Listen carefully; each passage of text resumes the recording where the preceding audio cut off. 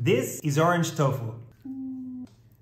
Oh my god. Drain the tofu, then pat it dry. Cut it into dice and transfer it into a container. Now add extra virgin olive oil, soy sauce, salt, and cornstarch. Give it a quick toss until the tofu is coated in the sauce. Transfer onto a baking sheet, arrange it on a single layer, and bake in the oven for about 20 minutes. To a large pan, add grated orange zest, freshly squeezed orange juice, grated ginger, grated garlic, soy sauce, sugar, and rice vinegar. Cook for 3 minutes on medium heat, stirring often. Then when the tofu is ready, make the cornstarch slurry. To a small mixing bowl, add cornstarch and water. Whisk well to dissolve the cornstarch. Then add the slurry to the pan and cook for a few seconds until the liquid thickens. Now add in the baked tofu and stir it until fully coated. It's only gonna take about a minute. Serve the orange tofu on rice, a touch of sesame seeds, finely chopped green onions, and